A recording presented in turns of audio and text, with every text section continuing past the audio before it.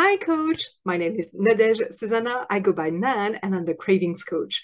If you want to enjoy your food with zero fear of having too much, I can help you. You're in the right place, especially because it's the end of the year, right? And we know that we're surrounded with food and there are lots of festivities, including food, right? So maybe you're just like me and you want to make the most of holiday food to ditch New Year dieting resolution. Did you know that it was possible actually to have your cake and eat it too? And by that, I mean you could have it all.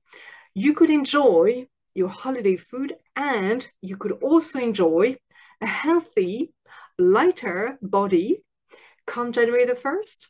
Yes, it's possible, right? And that's really what I'm encouraging you to do because it feels so good, right? That may be the only and main reason. And I've created a webinar, a masterclass that's on replay if you're interested. And in this video, in this short YouTube video, you're going to get one tip that I shared with my people during this webinar, right? And this webinar was fantastic, if I do say so myself. And it was around 3 main tools that I thought were amazing, that I use all the time, and that have changed my life and my relationship with food, but also my relationship with my body for the better. Here are the 3 tools, and as I said, I'm going to give you one in this video. The first tool is to prioritize pleasure. The second tool is to maximize pleasure. Notice the theme here? We want to have pleasure. It's not about restricting our food or limiting ourselves, because very often when we do that, when we restrict our food, after a while, it feels so bad that the only thing that we want to do is go on the other extreme of the spectrum and eat as much as we can.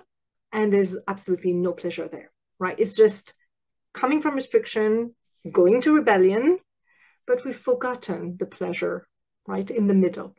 So the 3 tools are prioritize pleasure, maximize pleasure, and a third one that I really, really like, it's to delight in desire, right? So if you're curious by this end of this video and you want some more, you want to learn the 3 tools that I shared during this free webinar, this masterclass with my people, well, simply reach out to me and ask me for the link, and I'd be delighted. I love delight. I'd be delighted to share it with you. All right. All you have to do is simply reach out to me, and it's my gift for you for the end of the year. Right. So enjoy this one tool that I'm going to give you right now, and I'll see you soon. Have a beautiful rest of your day. Take care. Bye. So the first one is to prioritize pleasure. We want it to be fun, remember? The second one is to maximize pleasure. I'll tell you exactly how to do this. And the third one is to delight in desire. Sounds good? Let's go. So let's start with prioritizing pleasure. So first, I'm curious, have you ever noticed how much more pleasurable food can be when you're hungry? Hang on, I didn't say starving.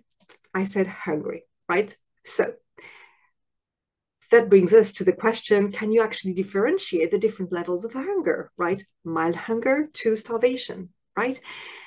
And of course, they vary from person to person. They vary from time to time, which is why I give my clients a detailed hunger scale that they can complete with their own unique specificity, their own experience, so that they can get more familiar with their hunger cues, right?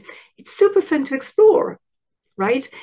And it's really fun, not only fun to explore, but also important, because very often we have no clue whatsoever of the different degrees of hunger, right? It makes perfect sense then, because we live in a society today that sees hunger as a problem and that's trying to solve this issue at all costs. So very often we feed ourselves in a preventative manner before we even feel even a remote twang of hunger. Have you ever done that? I know I have, right? I was so afraid of being hungry that I was, overeating on a very irregular basis for different reasons, different ways, but I never truly knew what hunger was. So I had no clue that there could be different levels of hunger, right? I was never hungry. So I've noticed that preventing hunger is even more frequent if we've dieted. And by dieted, I mean, severely restricted our food intake, so much so that our bodies registered that this as starving to death, right? If you're on a diet, it's for your brain, it means starvation. So if you're anything like me before I started doing this work, I was terrified of feeling hunger. So we need to gently get used to it again, ease into it again, one tiny step at a time. So to get yourself started, here's the very simple process that I recommend. Imagine your hunger like a pedestrian traffic light, right? Remember why we're doing this? So that then when you're slightly hungry, you can enjoy your food more. This is really a key here, all right? We're not starving ourselves. We're not depriving ourselves of anything. We want to take more pleasure in food, right? So if you're feeling hungry, imagine that the light is green. Time to eat. Go and eat, right? You know with the physical signs that little by little, you'll get more familiar with. So it may be the stomach gurgling, or you're feeling slightly lightheaded, or you're noticing that your energy level is not really the same as before, right? Signs, cues depend on people from one person to the other one. So really, I'm encouraging you to try and explore and tell me what hunger cues have you noticed before, right?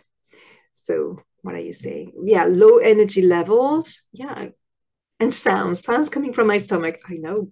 My daughter was telling me that it happens to her during math lesson. She doesn't like it for some reason when everybody's quiet. Anyway, one word of caution. Sometimes we tend to think of hunger signals in a different way, out of habit, right? So, for instance, the time of day is not a hunger signal. It may be your usual time to have lunch or to have dinner, and yet you may not be hungry. So I really want you to pay attention and to distinguish the time of the day and the real thing that's happening in your body, right? So try to pay attention and you notice how the idea that we must be hungry, right, because it's time, must actually be different from actual hunger, right? So if you're noticing those hunger signals, then go and eat. But then when you notice that you're no longer hungry, imagine the light from green has turned to red. So stop eating. And similarly, if you're not noticing any sign of hunger, simply don't eat, right? It sounds simple, right? Because it is. But then, of course, we know that there may be some objections that your brain is coming up with. Perfectly normal. I want you not to worry, first of all, to get it right, whatever right means, the first time you try that, right? It might just be a forgotten habit that you need to retrain your brain and your body a little bit to apply.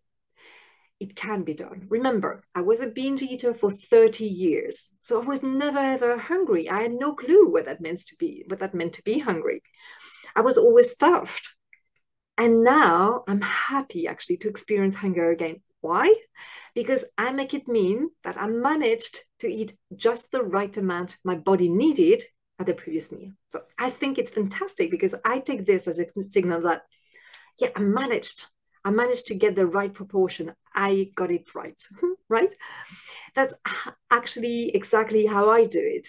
During each meal, I wonder, will this be the right food and the right amount so that I'm hungry the next time I eat? This is really the one question that I keep in mind. And this very simple hunger scale, am I hungry? Am I not hungry? Is the light green? Is the light red? Can be a very precious tool for you to implement so that you eat just the right amount of food at the best time for your body needs, right? Now, you may have some fears around being hungry. I totally get it. You're not alone. I used to be terrified of getting hungry. That's why I never was for so long. That's exactly what I help my clients with so that they can get comfortable with being hungry. And remember why we're doing this? To truly savor their food so that then they really enjoy it. They stop when they've got enough, when they feel satisfied. And then they can slowly but surely get the health they want to come January the 1st and after that too, right? So let's recap this first tool that I shared with you. So it's called prioritize pleasure. And it's about using this very super simple hunger scale. Am I hungry or not? Will this help me be hungry for the next meal? If I eat this food, if I eat this amount of food, can I imagine being hungry at the very next meal, right? And the idea is to make your experience, your eating experience, so much more pleasurable. We want pleasure. We deserve pleasure. Why not? This end of the year, but also anytime. So this really is helpful. This really helps. And I'm curious if you want to share what you think about this. So step number 1 is all about prioritizing pleasure.